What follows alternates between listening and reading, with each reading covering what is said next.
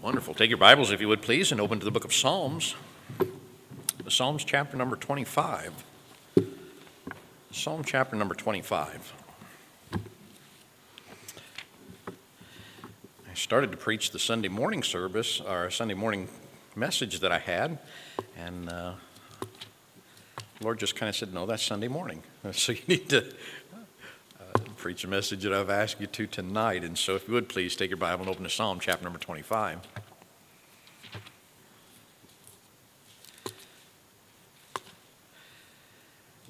Psalm chapter number 25, the beginning of the chapter, David is giving some insight into what he is going through, some of the events that have taken place, and some of the things that has happened in his life.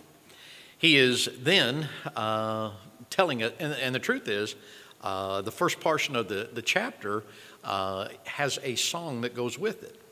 I was just reminded of that when I glanced at the beginning of it. And the truth is, we probably ought to use this for one of the opening choruses. And unto thee, O Lord, do I lift up my soul.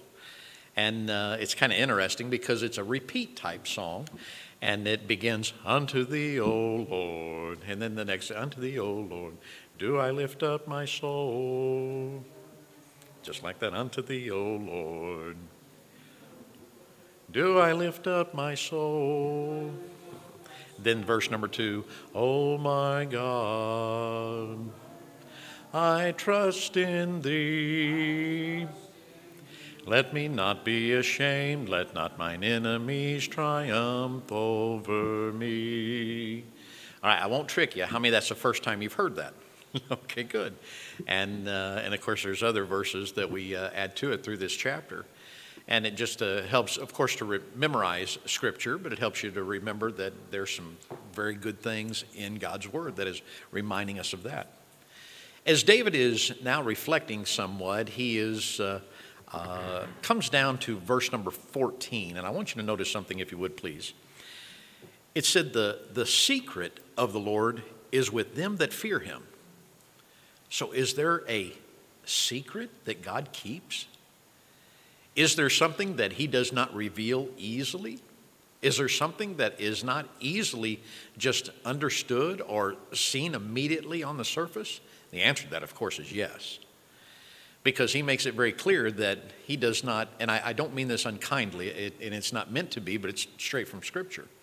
He even reminds us not to cast our pearls, those of great value, before swine that would have no care for what is of a quality thing and what is a quality type of commodity.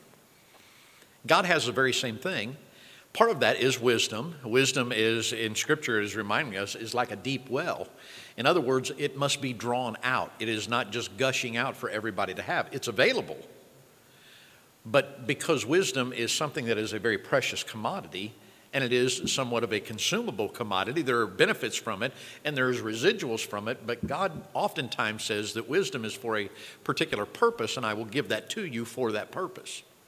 Now, as I said, there are some residuals that you will hang on to and that will be a benefit to you. Those are part of the reproofs of life that you learn from. But here God is saying this because David understands very clearly that there are certain things that God keeps to those that are really interested in finding out more about him. Because he goes on to say and answers that very thing, the secret of the Lord is with them that fear him, and he will show them his covenant. In that instance, so I want to talk to you tonight for just a few minutes on the thing of he will show. He will show.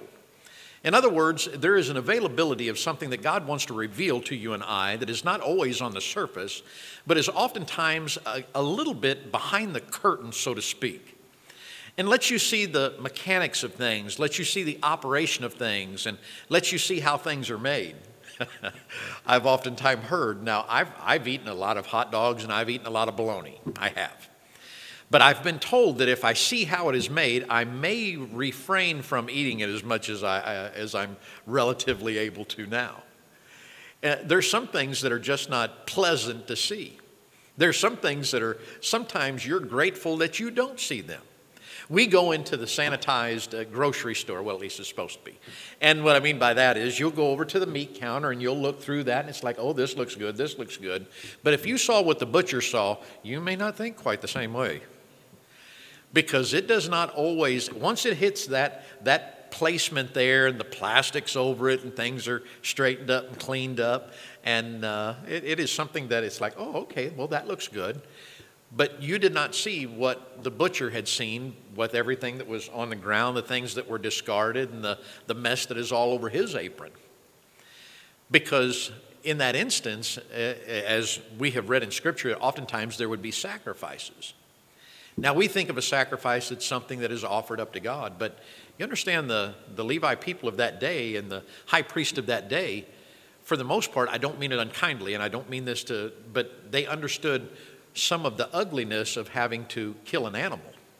They understood that. They understand the draining of the blood. They understood the removing of the outer skin and things of that nature. Those are not always pleasant things, but they understood what that sacrifice meant and all the work and effort and what was being given by that.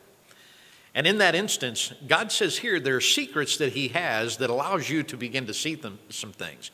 I know that one of the things that I like to see the mechanics of things. I do. I like to see how things work. Infamously, when I was growing up, I loved to take things apart, loved to take them apart. And because I wanted to see how they worked. It did not excite Dad too much because oftentimes he'd have to put it back together. And Dad was a machinist, and so he was very good at that. But, if something was broke, I want to tear into it and find out why it was broke. And in that instance, it has benefited me some in my life's work, but just making sure things are fixed. Now, one thing that I like the fact that Jesus gave us ice. Not to drive on, but to put in the refrigerator. I just do. And my family knows, Mrs. Whitworth, she'll drink water and she wants it right out of the faucet, and that's fine. I'm not going to wrestle with that. But the truth is, I like ice. I just do. And the ice maker that's been in our refrigerator, I have taken apart, I know at least that many times, and fixed it. Reason being is, I like ice. And when I found out how it worked and the simplicity of the operation, it's like, oh, I can fix this. And so it has quit working, and when it quits working, all of a sudden I don't have ice. Well, I want ice, so I pull it apart and put it back together. When vehicles break down, I want to pull it apart, find out why it's not working correctly, and then correct it. There's just that thing of making things work and making things operate. Now, some folks, they don't mind just throwing things away. It's like, let's get new, let's get another. It's like, no, I want to get as much as I can out of what is here. I don't want, I think it's, and I look at it like this, as I get older, I don't want folks to toss me out for a newer model. I want to say, well, I think he's got still some good work in him here. Let's make some repairs. And, but in that instance, God says that there's a secret that he can reveal that makes things a little more interesting. Maybe you have watched some of how it's made and things of that nature, and how things are put together, and how things are constructed, and how things are functioning. In that instance, we see here that God has a little bit of some things along those lines too. But in that instance, he understands that one thing that will prevent that will be our own personal difficulties. And he knows that Satan is going to amplify those so that they keep you from wanting to reveal those, keeping him from revealing those things, because he says the secret of the Lord is with them that fear him. In that instance, when we begin to lose respect for God and the awe that God has and some of the aspects of that, we begin to introspectively examine ourselves and therefore take the focus off God and focus on self. And by the way, that is one of the most shrewd distractions that Satan uses. Because he reminds us, are you hurting? Yes, I'm hurting. Well, you need to focus on self. It's kind of strange because Scripture says, if you want to, he that findeth his life shall lose it. If you will begin to forget about the focus of self and start focusing on someone else, you've heard the little song, J-O-Y, J-O-Y's, this is what it means, Jesus first, yourself last, and others in between. In that instance, God makes it very clear that sometimes when we stop focusing on self, and by the way, as I said, that is one of Satan's most shrewd distractions, because he knows that we're very much in love with self. It comes very natural. And it comes very easily to us because we're worried about self. We're worried about who we are. Even in Scripture, the Bible reminds us that there's going to come a point where he instructs us as men, love your wives as yourself. And in that, it's like, well, because why? We love ourselves. We do. And in this instance, he is reminding, if Satan can get us to stop focusing on God, in other words, that fear when we fear the Lord, it's a little bit, you can't completely exchange it in Scripture, but oftentimes if you would consider this, the secret of the Lord is with them that focus on him. We use the word fear, but it has a tendency in one aspect to mean to focus on him and respect him and understand what he is trying to do. Satan's task is to get you focused off God. And if he can, he is going to get you to focus on self, something else other than him. Because, and now we honestly think, well, I want to find myself. That has got to be the dumbest thing I've ever heard in my life.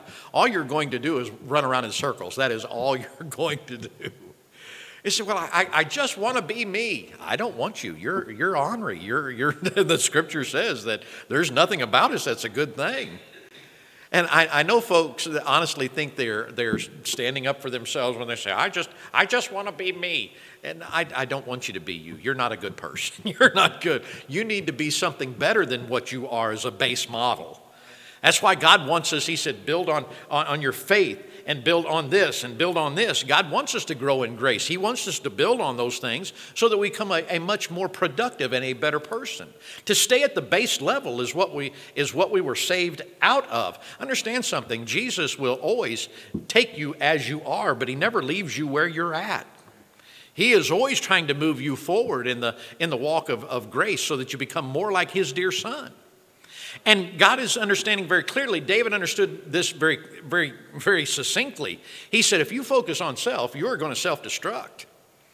He says, because then Satan gets an upper hand. So he goes on to say, and he's reading down, and I'll read through verse number 25. Mine eyes are ever towards the Lord. Notice his focus. For he shall pluck my feet out of the net. Turn thee unto me, and have mercy upon me, for I am desolate and afflicted. The troubles of mine heart are enlarged. O bring thou me out of my distress. See, David is understanding very clearly that if I'm not careful, I'm going to focus on self. And this focus of that introspection, examination, is going to constantly, that's why he looked at God and said, examine me. You examine me. I've done enough of it, and I'm messing up. So you examine me, Lord. So in this instance, he comes down, he gives 4 things in particular that helps you and I with this focus on God and being able to fear him. And in that instance, that keeps Satan at bay, because if he gets us to focus on self, he has won by default, because then we're not focusing on the Lord.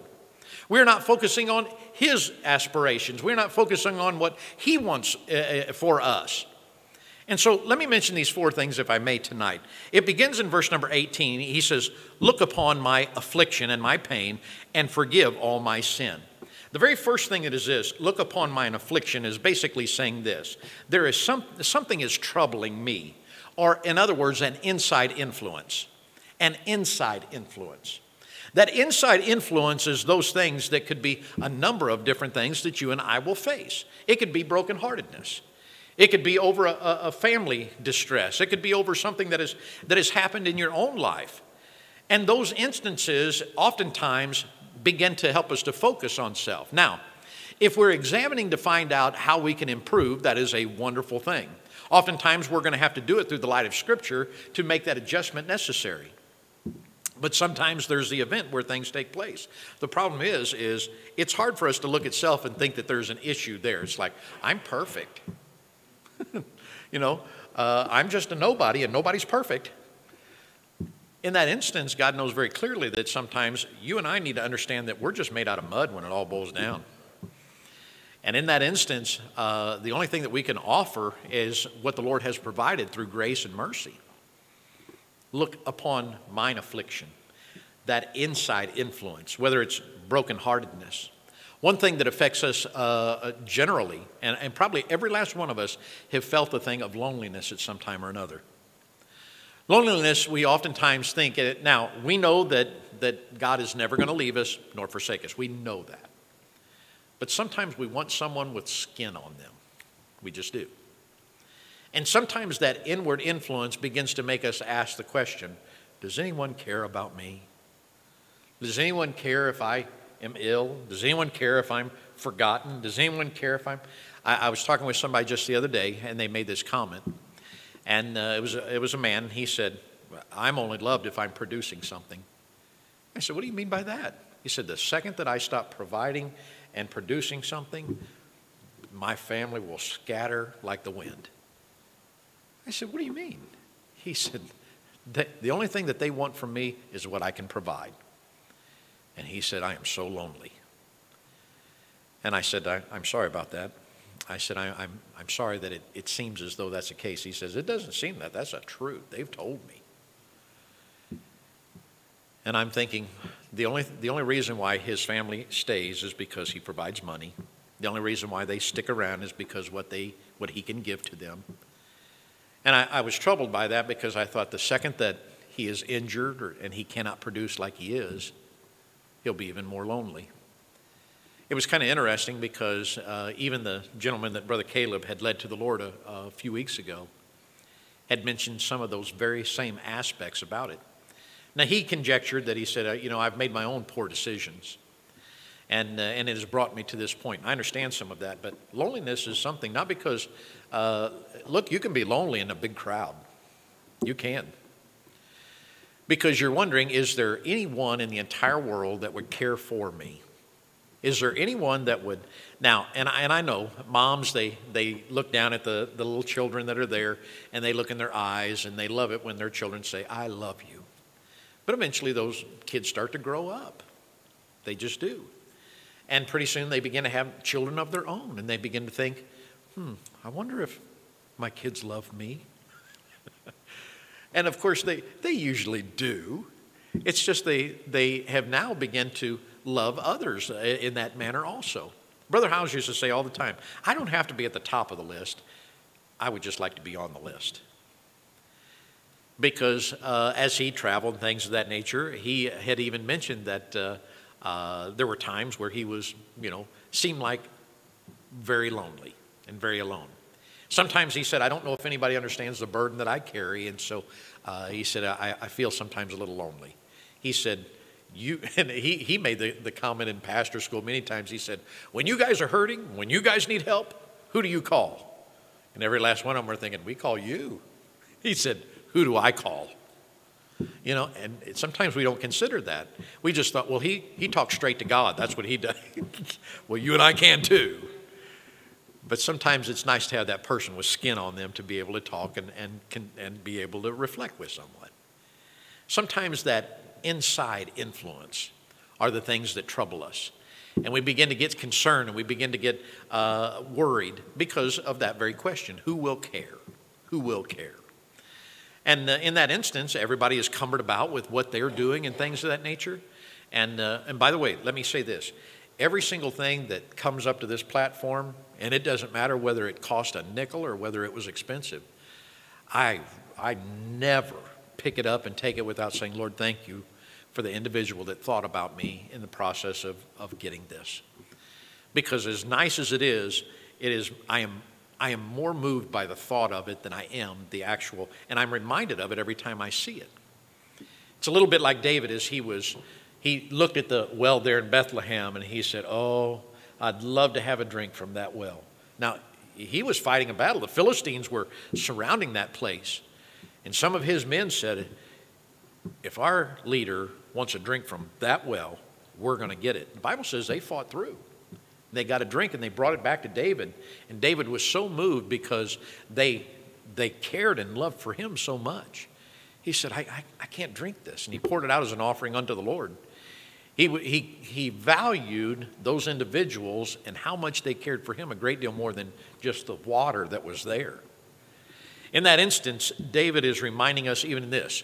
When he said, look upon mine affliction, he said, there's sometimes some inside influence that trouble me and bother me. There's something, and you can read through the Psalms and you find out, yes, there's many times that he's worried about enemies, he's worried about influence, but he's worried about himself too, getting at a point where he should not be. That inside influence, God knows very clearly that if we're not careful, Satan will get us to focus on self so much, we forget about the focus on him. And in that instance, look upon mine affliction. The secrets of the Lord he will show, and he'll reveal his covenant. But in that instance, he says something that will prevent that somewhat will be when we focus so much on self and that inside influence. But he goes on just a little bit further. The first one is that inside influence. The next one, verse number 19 says, consider mine enemies, for they are many, and they hate me with cruel hatred. The second one is, when he said consider mine enemies, is those outside influences. Those outside influences that take up my time, that take up my thoughts, that take up, and by the way, it doesn't matter how old you are, you can have a bully in your life. It really, I know we think about, well, kids are in school, they have bullies. Now, all of us may have had somebody that picked on us at one time or another. It would be kind of interesting. Now, some of you said, I was always the bigger kid. I was the bully. But all of us have someone maybe that picked on us at some time or another. Maybe, I don't know. I was never terribly big, but I had folks, I've told you before, of some of the ones that picked on me at times. And it was kind of interesting, and I told you one of the individuals that did. When I was growing up, I was probably, I guess I just turned, as soon as I turned 16, I was going to buy a car, but you could start working at certain hours when you were 15, as long as you didn't exceed too many hours in school. And I can remember that oftentimes I'd stay for maybe some type of sports practice, or then I'd go to work or whatever the case may be. And I would always walk down the same road, because I had to walk home probably about 2 or 3 miles. And but in that instance, I would always walk down the street that I knew where my bully lived on. You said, what are you? What's the matter with you? Are you just not that bright? No, I'm not that bright. But there was an ulterior motive to the whole thing. My bully, he smoked like a freight train. And I was in relatively good shape in high school. And so he would holler because he would see me, because I'd always kind of dilly-dally around there, and he was outside and things, or out on the porch. And I'd look up and he'd say something. And he'd come down like he's going to fight, so I'd just keep moving. And I could tell you his name. I can still see it right now. I did it so many times. It was almost pathetic. And it's like, man, you're dumb. You just don't learn. And so he would start chasing me. And I would run just fast enough where he couldn't catch me, but close enough where he thought he could. And until he finally just almost keeled over, and I just went on. And I did that numerous times. It's a good thing, I guess, I didn't trip, because he would have caught me. But in that instance, the Lord's looking down and said, I know, son, you probably shouldn't have done that. And so I know, but it sure was fun. And there was even a time that he actually had somebody waiting with him that was a little faster than he was. His name was Mike, and Mike was the same one that a girl in school beat him up because he was picking on me. And I think I've told you about Jody. But I can remember Mike was up there on the porch too, and so I came by. Now, Mike was a little faster than him, but I was faster than Mike. And so I did the same thing, except he could go just a little bit further than Harry. So where Harry was, I'm telling names. I shouldn't tell him. But he was, well, Mike was able to keep going for a little bit. And I just stayed ahead of him just a little bit longer until we finally got to the train tracks that were there, and he was out of gas. And I just went on. I'm going to have to pay for that in purgatory, I'm sure, one of these days. But those outside enemies, those outside bullies, those outside influences that sometimes trouble you and I and get our focus off what we need to focus on. Those outside, and how about this one? Authorities without mercy. Authorities without mercy. Those outside influences that sometimes just take our attention away from focusing on God. In the instance where we need to say, Lord, this is a time that I need to turn towards you, and I need to make sure that I am asking you for assistance and help and direction on how to deal with some of these things, we oftentimes begin to think. And if you're like me, you oftentimes think about, how can I get back? How can I get them back? Which is not a positive thing, it isn't. Because it took me a good while until I finally realized that when Scripture says, vengeance is mine, I will repay, saith the Lord of hosts. He has never lied. He has never faltered. He has never not done his job. And when you and I try to pick up the baton of doing God's job, we oftentimes make a mess out of it. Have you not ever heard of Abraham? Have you ever not heard of Jacob? All these individuals tried to do what they thought God needed to hurry up and do just a little bit and cause grief. Moses did the same thing, not because they were not quality individuals. They got ahead of God somewhat. And that outside influence finally got them to a point where their pride was saying, I'll get back at them, or Moses, as he was angry at the people that he was leading, finally, he smote the rock, and it cost him a great deal. Now, did water still come forth out of the rock? Yes, it did. He was still able to care for the people that was there. Did they deserve it? Truth is, probably not. If there's one thing that the children of Israel could do, they sure could complain. And in that instance, Moses let that outside influence now cause him to falter. There was a time that Abraham even lied. God had to come to an ungodly king and say, you did something you weren't supposed to do. Seems like some good men are men at best, huh? And those outside influences, and by the way, if those outside influences can influence those good men, they can influence you too. So in that instance, keep in mind that those bullies, those authorities without mercy, and just those negative associations that you may find in your life can sometimes take your focus off God and thereby keep him from showing you what he wants to show you and I. Not only those inside influences, not only the outside influence, but I want you to notice the very thing that he says next in verse number 20. Oh, keep my soul. Now, the word here, soul, is the same word that you and I would use for our spirit. It is not talking about your eternal soul that is going to live or die somewhere. It is connected somewhat to who you are, of course. But he's talking about that element where the thing that makes me who I am, it is not going to be, it's not going to be a determining factor on whether you go to heaven or hell. Of course not. But what he's saying is this: keep my soul. He's saying, help me with my attitude, help me with my spirit, help me with who I am and how I deal with things. That word keep is the very same word that is used in the garden where he tells Adam to keep the garden. In other words, to protect it. So David is coming to God and he says, Lord, protect my soul, protect my spirit. Please don't let me get into an environment where I'm going to be challenged in this manner.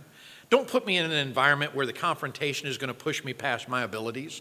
God, help me so that I can keep my soul in good shape. Please don't allow and he is asking God to keep him at a point where he keeps his spirit in good shape. So the question comes, how are you and I keeping our spirit in good shape? There are always going to be times that it's going to be poked at. There is always times that it's going to be challenged. It's going to be challenged by good people. It's going to be challenged by environment. It's going to be challenged by circumstances. It's going to be challenged. It just is. So how are you going to conduct yourself when you don't feel like it? How are you going to conduct yourself when you don't want to be on top side? That's why David is saying, Lord, I am vulnerable. I know that, and I can only conjecture here. I don't know. David was very good at keeping himself under control. He really was. But at the same token, you could see that he was at times very emotional because of his writings. David, if he got mad at somebody, I think could honestly have lifted a sword and hurt them badly. But we don't find him losing his temper like that in too many areas. And in that instance, we see that he keeps himself under control when he needs to. When he's troubled, for instance, one of the events that took place when he was living in Ziklag, and all of a sudden the enemies had come, and while they were off raiding and somewhat the Philistines, they captured his children and his wife and his possessions, and they took them away. When they came back, they saw the city was destroyed and ravaged. And the next thing you know, David says, what am I going to do? And his men, tired and weary from what they were doing, looked at him and it says, it's your fault. We're going to kill you. I think they would have had a tough time doing it. I really do. But David had some very influential men around him and some very mighty men. I think I can only conjecture. I have no idea, because David turned to God, and God was able to give him the strength to tell him, hey, fellas, I know you want to kill me, but let's pursue after them and catch them. God has already said that we will catch them and we will recover. And Scripture says in the last book of 2 Samuel, and they did recover all. But in that instance, we see David now is saying, keep my soul, He's saying, if I'm not careful, I could lose it too. And if I lose it, I'm going to make a mess of things. And in that instance, we see, as he says here, "Oh, keep my soul and deliver me. Let me not be ashamed, for I put my trust in thee."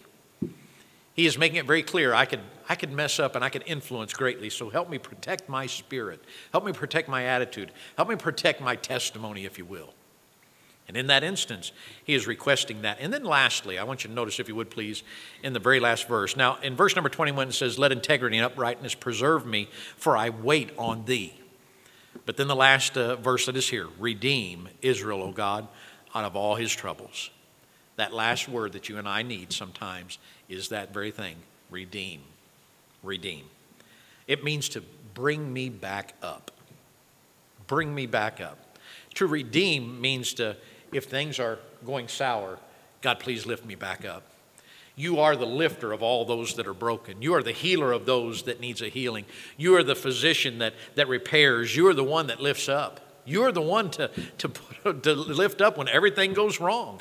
And in that instance, David is reminding, I may be down now, as Solomon put it, a just man may fall 7 times, but riseth up again.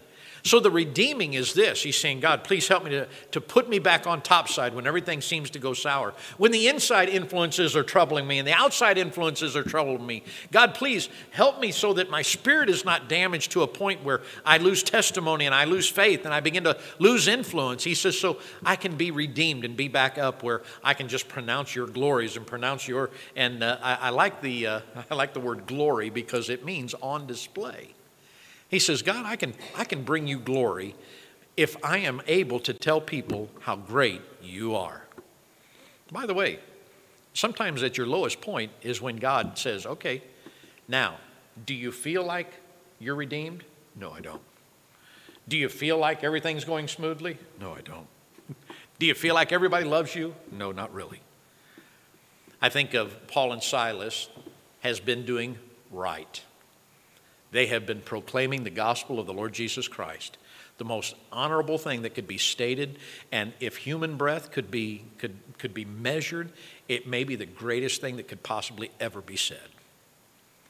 Our words, if they're going to be weighed, the gospel message may be that of greatest value this world could ever hear. Paul and Silas have been doing that. But because of that, the authorities have now caged them, chained them, thrown them into prison, beaten them at times, and tried to shut them up.